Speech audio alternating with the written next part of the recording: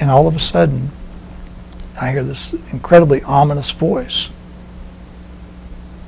And it said, "Let's go get him."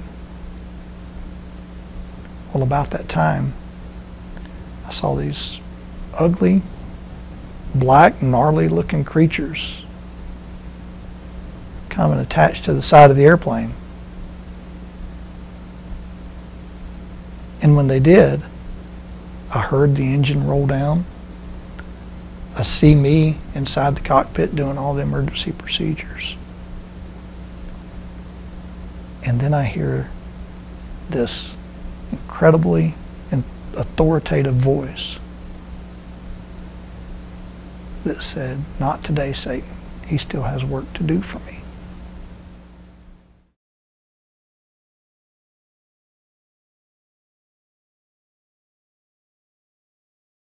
Meriwether County 911, where is your emergency? Yeah, I don't know where I'm at. I've had a plane crash. And You're where? I don't know where I'm at. I've had a plane crash. Okay, you've had a plane crash? Yeah.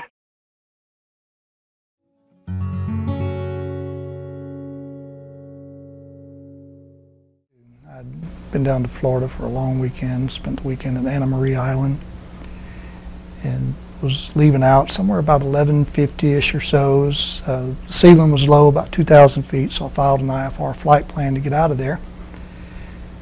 And took off and was going to do a direct all the way to my home airport in Noonan. And everything was going great. Been flying probably for about 2 hours and 20 minutes or so. And Jacksonville Center had handed me off to Atlanta approach, told me to descend down, maintain 5,000 feet. I was at 8,000 and call Atlanta. So I did that and looked at the passenger that was riding with me and made the remark, "Man, this airplane's been running great." And about that time, my engine had, which was running at 2,350 RPMs, it had rolled back down to 1,500 RPMs really quick. Well, my heart skipped a couple of beats and I went into the emergency procedure mode with air traffic control was calling me and telling me to get down and maintain 3,000, preparing to come into Noonan. I was somewhere about 7 to 8 minutes away. And I didn't respond to them the first time. I was a little busy and occupied. And so they called me back about 45 seconds later and asked me to get down to 3,000 feet. And I told them I had some engine difficulties. I wanted to divert to a closer airport, and I was going to need some vectors and going to declare an emergency. So they turned me to a heading of 180, which was lining me up for a runway at Warm Springs, Georgia. And when I made the turn, the runway was 7.9 miles off my nose, and I had it made. I thought, as a matter of fact, I told the passenger, I said, "Oh, we got this, no worries." And then the engine, about 2 minutes and 20 so seconds later, decided that it was going to roll down from 1,500 RPMs down to 500 RPMs, and then about 2 seconds later, it rolled down to 0. We are a complete engine failure. No restart. 4 Foxtrot Charlie, roger. I started looking for options because the runway that we were lined up for was no longer an option. I was losing, at this point when the engine completely quit, I was losing about 1,100 feet per minute. And I just watched the runway go out of reach. So I told air traffic control after an attempted restart, and there was nothing on a restart. We're not going to make this airport. We're going to do emergency landing in the field. And as I started getting closer, I started seeing these huge hay bales that were wrapped in white plastic. And for a second I thought, well, I'm going to just kind of pick my way between it, and because there was no other options, or so I thought. But then as I started getting closer, some power lines that crisscrossed the field came into view, which totally ruled out that field. And so I looked directly over to my right, and I picked the least dense thing that was out there. And I call it an old logging road, because that's what it appeared to be from 3,000 feet or so. And I told the passenger, I said, "We're not going to make this field. I'm going to put it on this logging road. We are going to crash. This is going to hurt. A sound that I'll never forget, that I never want to hear again, is what it sounds like when trees hit your wings. For a pilot, it's just a very ominous sound.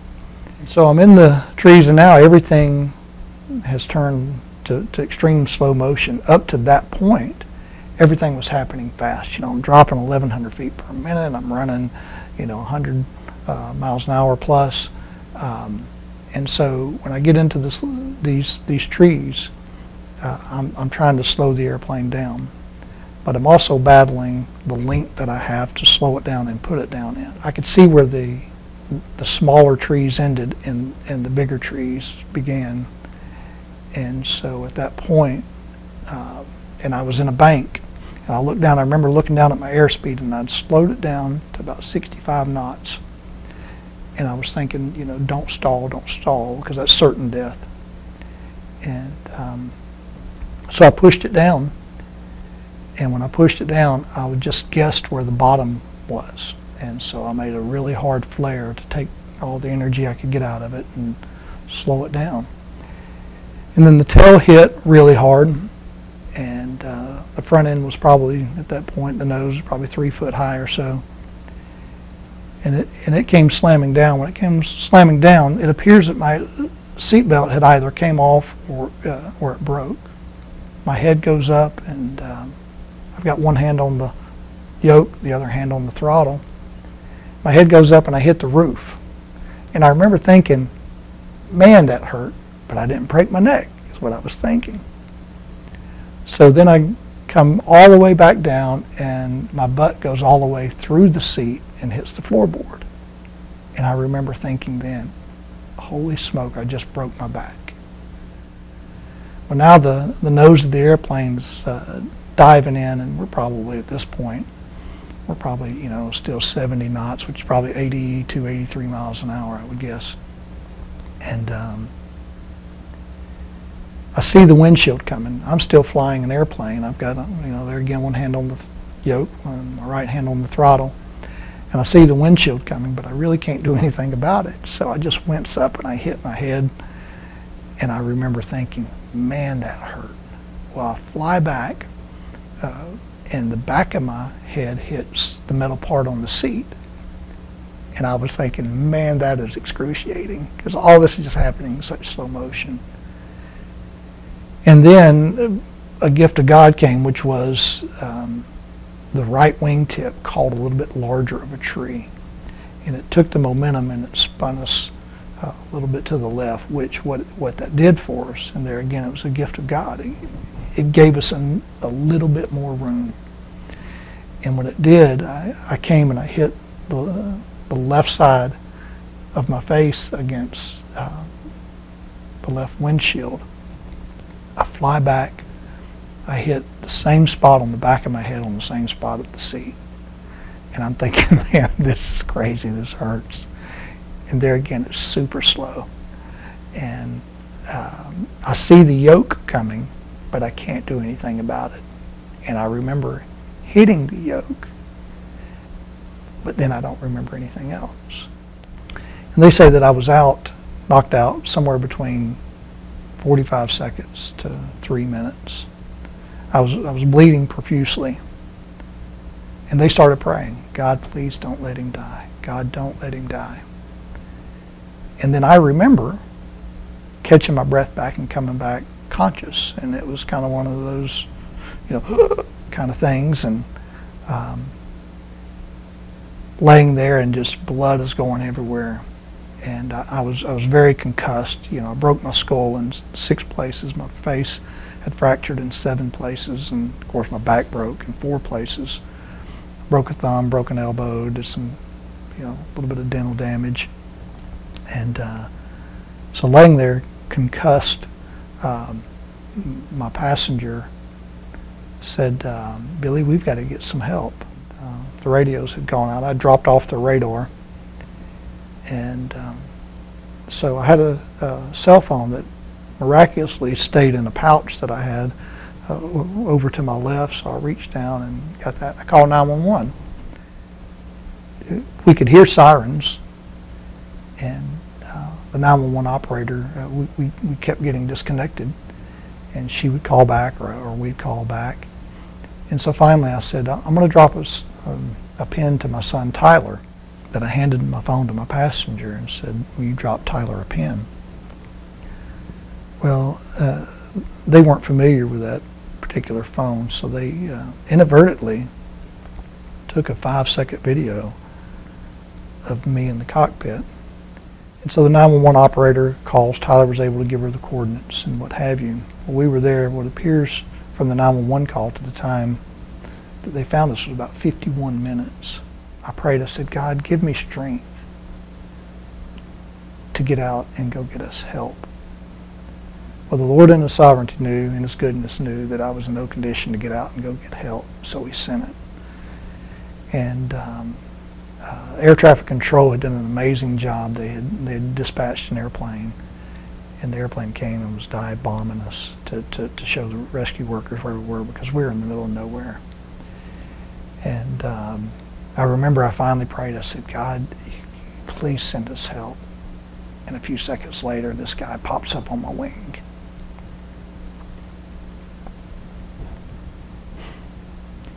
He said, hey man, we're going to get you out of here.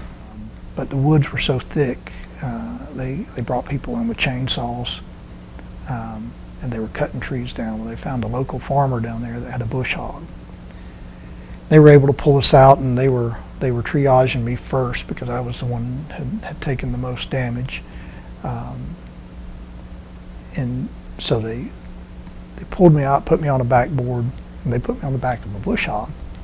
And probably one of the most painful bush hog rides, the most painful bush hog ride I've ever had. When they brought me into the emergency room, I was getting a lot of attention. And I knew it was bad because of the amount of attention I was getting. So I asked this guy, I go, where's all this blood coming from? He said, well, let me see your phone. So he took a couple of pictures and I looked at it. And I said, man, I'm in trouble. He said, man, you're tore up. Really encouraging guy, thanks. But he was telling me the truth. And at that point, I just started praying. I said, God, I know I'm in bad shape. But Lord, don't waste this hurt. Don't let this be in vain. Don't waste this hurt. So I was in ICU for 5.5 days. And during that time, just miracle after miracle after miracle. And the one that I love to tell, I've got a friend named Casper McLeod. He's a pastor, and he comes walking into the room. In my left eye, we'd been trying to ice it down and trying to get it to open, and nothing was working. And he comes down and he said, Billy, can I pray for you? I said, please do. So he puts his hand on top of my head and he starts praying. And all I can tell you is it felt like somebody had taken warm honey and poured it on the inside of my skull, and it just ran all the way down and stopped about at my shoulders. Casper said, Billy, I'll be back tomorrow. I said, thank you, and I'll see you then. So he walks out. Simultaneously, two of my good friends who didn't know each other, they come walking in the room. They do the introduction at the end of the bed, and they're talking for a few minutes, and all of a sudden, one of them says, Billy, kind of startled me. And I go, what? He said, your eye. And before two witnesses, they were able to see the swelling of that eye dissipate and the eye open up. And I knew then that was God showing me that and promising me He's going to bring me complete healing. One lady in particular that I love to tell the story, that she comes in, they walk in and they go, hi, my name is Tammy, or whatever their name is, and I'll be your new nurse for the evening or for the day or whatever, and they erase the other. Well, without exception, they would say, so what happened? I said, well, I was in a plane crash. Well, they would stop what they were doing and come to the side of my bed. And it always gave me a chance to point into Christ. And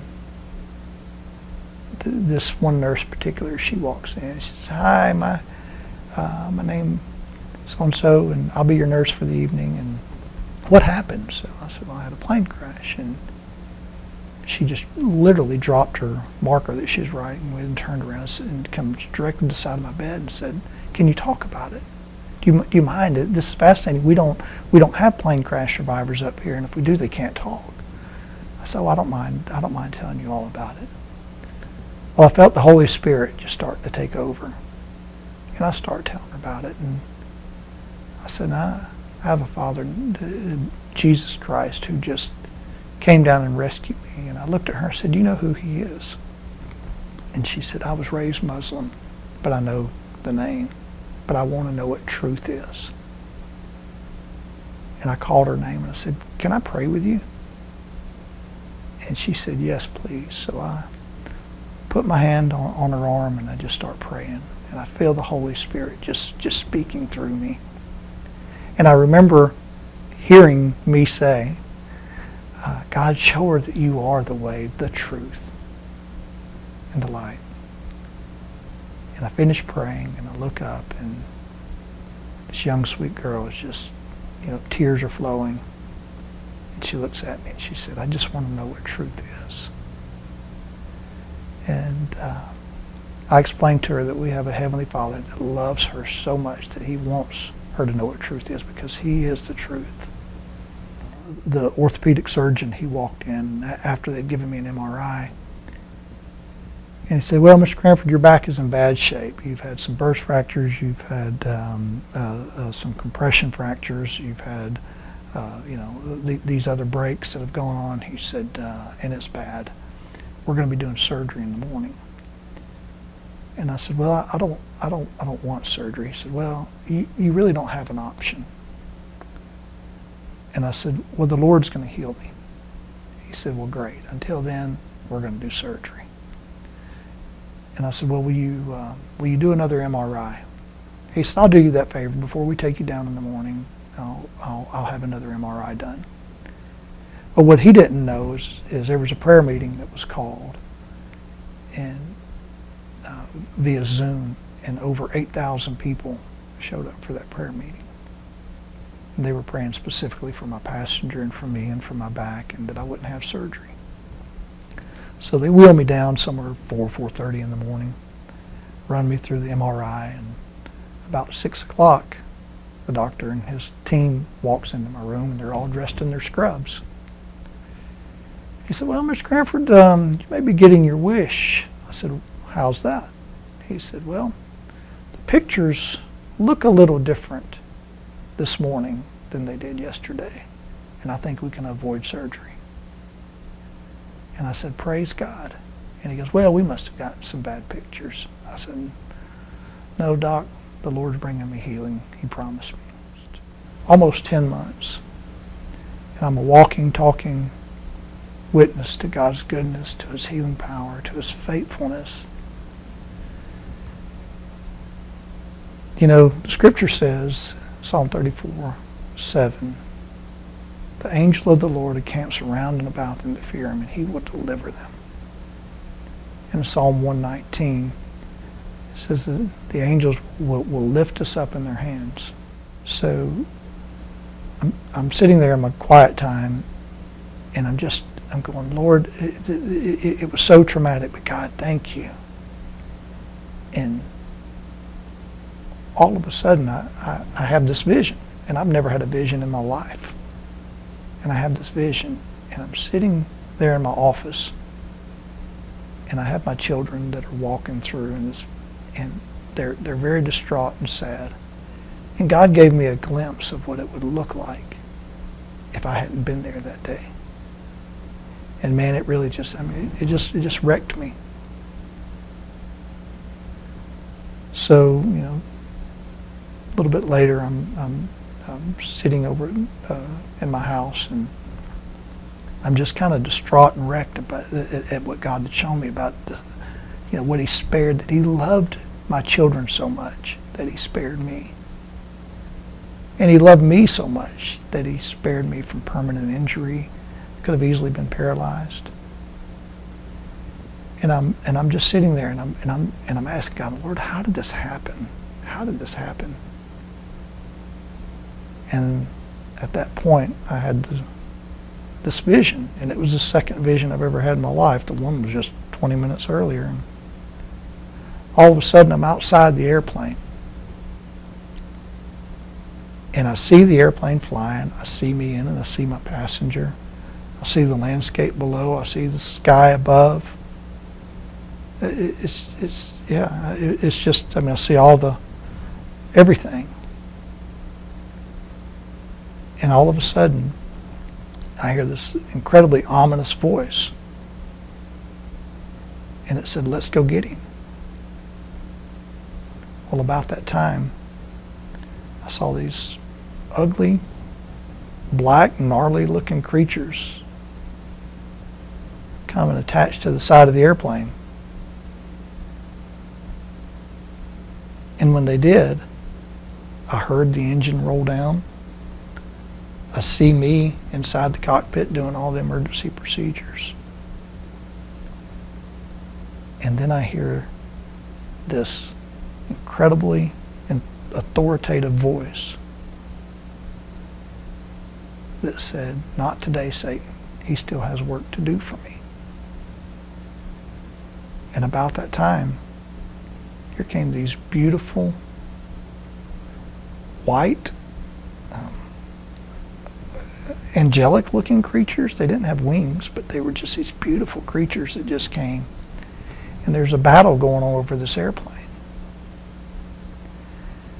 And I watched the airplane turn 180 degrees, just like we did, and like we were instructed from ATC.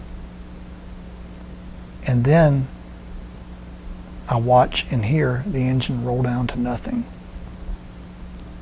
And I watch the airplane start to drop. And I see my passenger put one hand on the airplane and one hand in the air and just start praying, which is exactly what the passenger did. And about that time, I saw many more of these beautiful creatures come, and now they've outnumbered these black, gnarly ones. And they're throwing these creatures off this airplane. Well, then the battle now is going on outside the airplane, off the airplane, while the few remaining angelic creatures grab the airplane underneath and they guide it all the way down. And the next thing you know, I'm sitting back in my house. And I knew then that without a shadow of a doubt, that God was gracious enough to show me the battle that went on in the spiritual world. Never seen it. Never. You know, it's Ephesians 6:12, "For we wrestle not against flesh and blood, but against principalities, against the rulers of the darkness, against spiritual wickedness." And that's exactly what happened. And I think of Prophet Elisha, who was down in the valley of Dothan, and a servant came to him and he said, "Look, we're surrounded by the enemy." And Elisha started praying and said, "God, give him spiritual eyes where he could see the spirit world." And the Lord granted that. And the servant saw that there were many more of God's army than there were of the enemy. And I look at this and I tell people that I would never sign up again for an airplane crash. It was not any fun. But I wouldn't trade what I have learned, what I've seen, how I've seen God move, the miracles that have been just tangible miracles. I guess it was probably about 4 months after the accident, after the off-airport landing, as I like to call it. Me and my brother and my son and a dear friend of mine went back out to the crash site. It was just something I wanted to do, to see kind of some closure to things, and we're looking exactly where it was, and I'm standing right in the spot where the pilot seat was, and it was kind of interesting because I knew it when I got there. When I got in that particular spot, I was like, "This is it," and we pulled up pictures, and sure enough, I was about there. And my buddy said, "Hey, Billy, turn around." And I turned around, and there it was, coming through the trees, was the perfect outline of my airplane. And one of the takeaways that I've learned and that I got to witness is what my family and friends did. They were the hands and feet of Jesus. You know, I was flat on my back for basically 23 and a half hours a day for many days, you know, with a few exceptions. And the people that would just call me up or text me and say, hey, I'm bringing you lunch, I'm bringing you dinner, or I'm just coming by just to talk to you. It was a revolving door. And that's the hands and feet of Jesus that I got to see. What am I doing to be the hands and feet of Jesus? Because now, not that I wasn't sympathetic to people before and their struggles or whatever, but now I'm really empathetic. And I want to be the hands and feet of Jesus because people showed me that love. I saw God in a tangible way. I saw him move in a tangible way. I know beyond a shadow of a doubt that his angels guided that airplane. I'm just not that good to put it where it had to go. Just not. Did he use my hands and feet? Absolutely he did. Absolutely. But it was the power of God that sent his angels to bear me up in their hands. We got down to the foundation. I'd lost 17 pounds. There was times to where Satan was whispering in my ear that things were hopeless. You know, I was always going to be a back pain sufferer, and I wasn't going to stand up straight, and I wasn't going to do this, and all of that, all those lies that came from the enemy. And what I've learned is that the foundation is solid. God's promises will trump Satan's lies every time. Every time. And I've learned that God is a God of miracles, a God that performed miracles in the Old Testament and in the New Testament. He's still the God of today. I've learned that he is unwavering even if I am. Even if I waver, God is solid. He is there. You know, people ask me and said, well, are you going to fly again? Well, the answer to that is yes, and I have some already. And, well, aren't you scared? You know what? The Lord's already shown me he can deliver me. Now, I'm not going to be foolish. You know, I'm not going to do any. I'm going to be diligent and focused and careful and do everything that I can do, just like I did during the crash. But oh, death, where is your sting? You know, I had 4.5 minutes pretty much to face death, right in the face. There was no sting there.